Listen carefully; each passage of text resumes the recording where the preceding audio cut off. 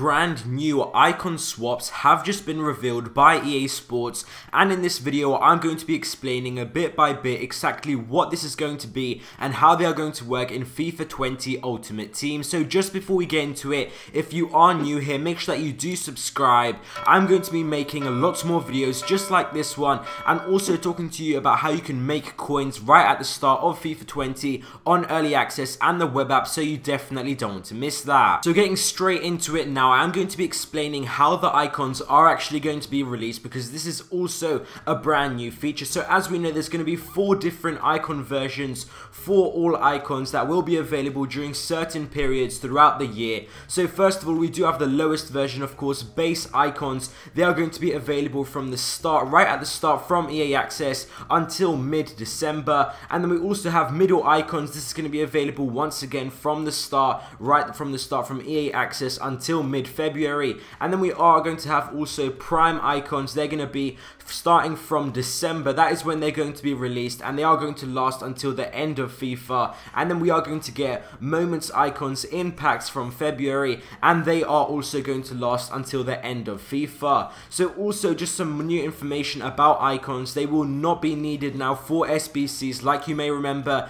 in Icon SBCs last year in FIFA 19, sometimes you needed them, for example a prime icon or a regular icon to complete the SBC. Now that has been completely removed, so we're not going to need an icon in any SBCs this year in FIFA 20. That is huge news there. And also icons will now quick sell for a lowered 64k. Of course, it used to be around 100k. Now they have almost halved it, and of course it is going to be at 64k, which is going to be a huge thing as well. Now the huge news, there isn't actually going to be any more icon SBCs. This is going to be completely replaced by icon swaps, and also icons are now going to be available in packs on the transfer market and foot swaps, and these are going to be all of the ways, of course, that you can get them. So getting right into now, of course, what icon swaps is going to be in FIFA 20. There are going to be 3, so it's not going to be like foot swaps, so we had one every single new one every month. We are only going to have 3 icon swaps throughout the whole year,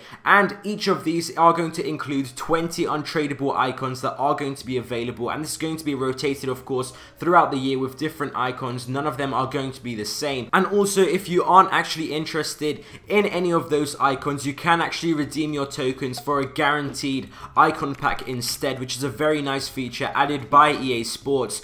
And now just some dates. Icon Swaps 1 are going to be released from October the 11th until December, so it's not going to be from right at the start when we get the full game or during EA Access. We're not going to be able to grind these icon swaps just yet. We are going to have to wait until October the 11th.